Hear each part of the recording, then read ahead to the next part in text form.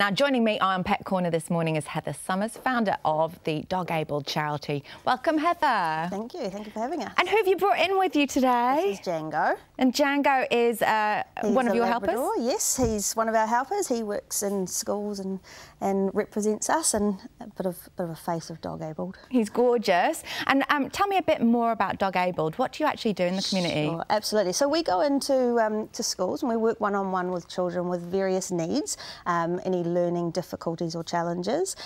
We also work out in the community in residential homes or secured facilities, and we do some public events through libraries and other community venues as well. Do you love your job?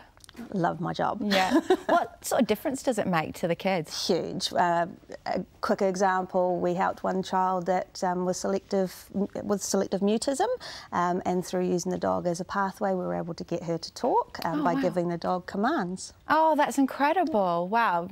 Sort of feels like you're really giving back, hey, at that point. Absolutely. Yes. And tell us about what Django's wearing here. It's quite a snazzy uniform, so can he go anywhere in public? You know? So he's wearing a jacket because he's working, yeah. And that's part of our insurance policy. So there is some very strict rules in New Zealand about where dogs are allowed to go for public access. So Django's allowed to go anywhere that he's invited or that we have pre-arranged before our visit. So is Django actually classed as a service dog? So in New Zealand we don't refer to them as service dogs, we refer to them as disability assist dogs. Right. They're the organisations that have public rights access. Django is registered as a working dog, and with our work, he is allowed to do his work, yeah. his yeah. working dog work in the facilities where we have an agreed arrangement. So tell us about his work, right? What sort of tasks can a pet dog assist a family member with? Sure. So the sorts of tasks that he does in his usual everyday stuff is more companion animal therapies, but pet dogs can help a number of family members with different things. So we've just started teaching him a couple of assistance tasks that we hope to be able to show you today.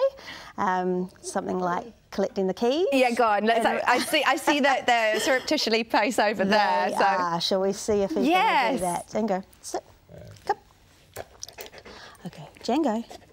Keys. Keys. Keys. Never work with children or animals. Okay. Shall we remind him that we're working by giving him another task to Yes. do? Another one that we've just started teaching.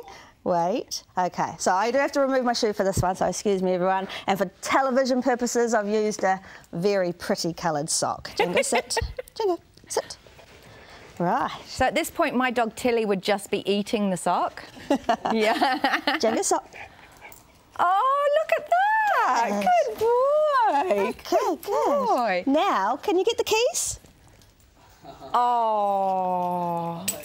Can I have the keys? No. Oh, good boy. Oh, you're awesome. Sit down. So these are tasks that obviously are really difficult for some people to do themselves. So yeah, that's amazing. What else would he be doing around the home? Wait. So he doesn't assist us around our home. We don't have a person with a disability in our home, but the sorts of things that he helps with in schools, he can rest his chin on a child that's maybe feeling anxious or uncomfortable.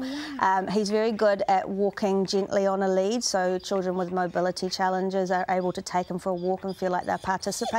Yeah. He really likes to run things himself, as you can tell. Django, sit. Those are my keys. Sit. You didn't want them before. Wait. Okay. He likes to show off his tricks as well. So, Django, shake hands. Oh, thank you. Oh, good boy. And what are your future plans for Dog Abled? So we've been going just over a year now, and our demand is huge, so we are struggling to keep up already. Biggest focus is on getting some new volunteers, so we need volunteers that have the availability during school hours, but also have a dog that would be able to be trained up to be a therapy assistance dog. We also need funding, a big part of that, so that we can provide that extra training, so our volunteers do require extra training for themselves and their dogs, particularly in the areas of understanding autism.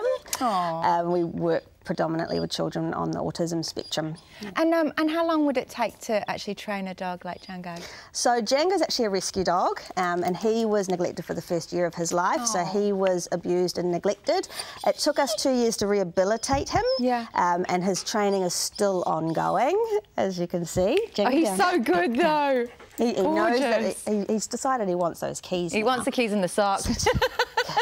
So yeah, definitely ongoing training is key. My other dog, who's 10 and a half, is still regularly in training. So we've got to keep up with the training. We can't just expect them to turn up and do a job. No. or maybe doing the planting. Well, it's been so lovely meeting Django. Thanks so much for bringing him in, Heather. And to find out more about Dog Abled and if your family member can benefit from their help, go to dogabled.org.nz.